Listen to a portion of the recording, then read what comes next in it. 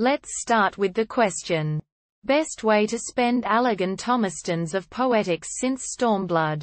I am constantly at my poetic limit of 2000 but don't see any useful things I can get for them. The ILVL 260 and 270 items are just weaker than the new LVL 60 plus equipment. So how I spend them? So how can we solve this? There are 3 possible answers.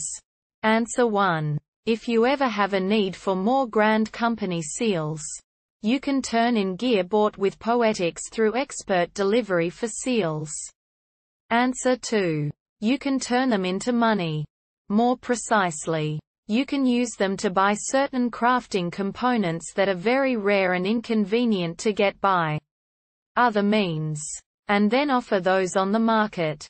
I can't tell you which ones do best, because the markets are server dependent. Check the vendor to see what you can buy, then check a market board which of those sell for the most. Answer 3. There are a few ways you can convert Poetics into Cashgill. The most direct is to go to Idleshire. Speak to the Poetics vendor. And under Poetics, Other, buy the demi-crystal item. 25 Tomestones each and they vendor for 500 gil. Alternatively, you can convert Poetics into Heavensward endgame crafting materials. The aforementioned demi-crystal is one. And try to sell them.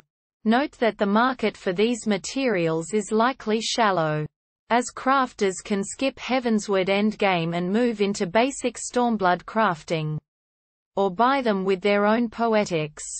But there are valued glamour items in Heavensward endgame crafts, e.g. the Thaunarian bustier, so there's some cause for demand. The next alternative is to buy gear. Turn in the gear to the Grand Company for seals. And then try to convert the seals to gil. A thorough account of your options for that is a question all its own. But I'll note that grand companies sell glamour prisms for 200 seals each.